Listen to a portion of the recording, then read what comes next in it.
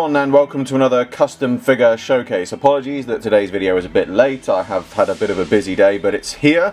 And this is my custom Ian Chesterton from Polo.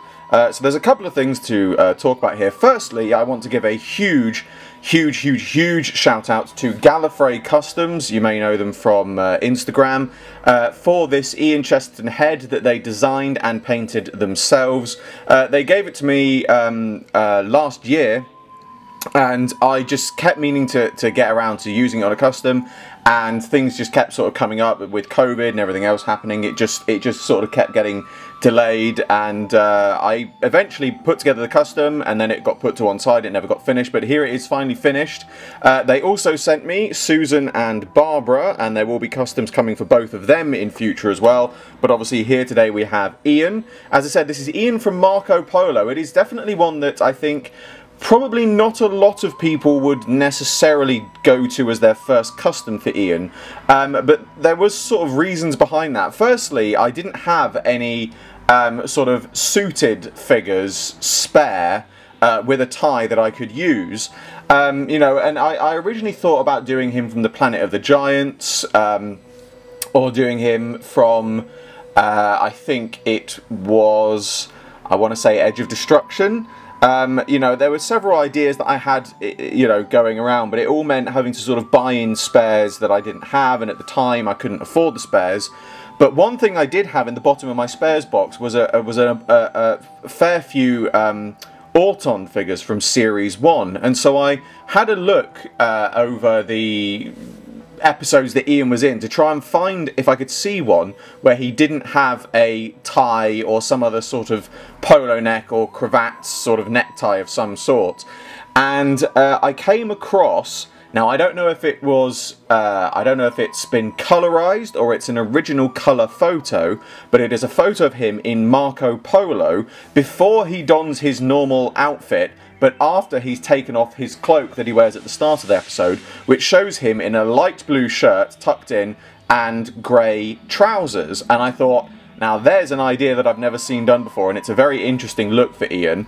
But obviously I didn't want to do him without a jacket as well, because again that would have meant having to change the arms and things like that.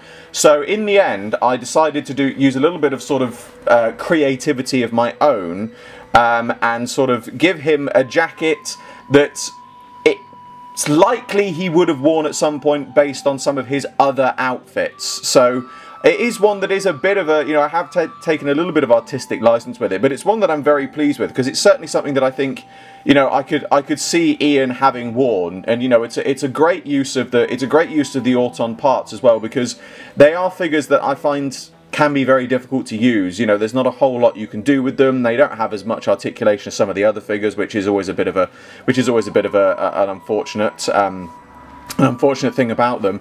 But just generally, you know, this has come out really well. I did consider adding on the third Doctor cloak, so he has it like he has it at the start of the episode, but again he has it closed, so it would have meant having to sculpt it and hiding all the other stuff underneath. So I thought, as a, you know, as an Ian figure, this was a nice variant. It was one that I don't think I've ever seen done before. I could be wrong, but I don't think I've ever seen him done from this episode before, at least in his normal garb rather than his Polo garb that he appears most in the episode. So yeah, it was just a nice little simple variant. It's a great way to use this absolutely fantastic head. I'm certainly looking forward to doing Barbara and Susan.